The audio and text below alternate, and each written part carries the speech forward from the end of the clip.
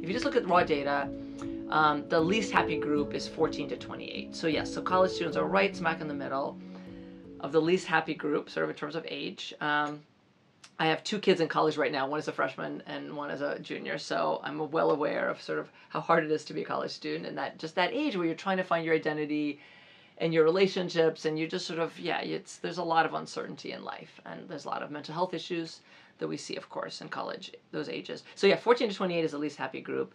And basically happiness, the good news is it increases over time. Laura Carstensen at Stanford has a theory that basically shows that people become emotionally wiser as they get happier, as they age. So depending on the study, the high point in happiness might be at 65, 67, 72. I haven't seen sort of any recent data on it, but I'm sure there's lots of data they're basically showing that people get happier as they get older. When you're very old, happiness starts to decrease.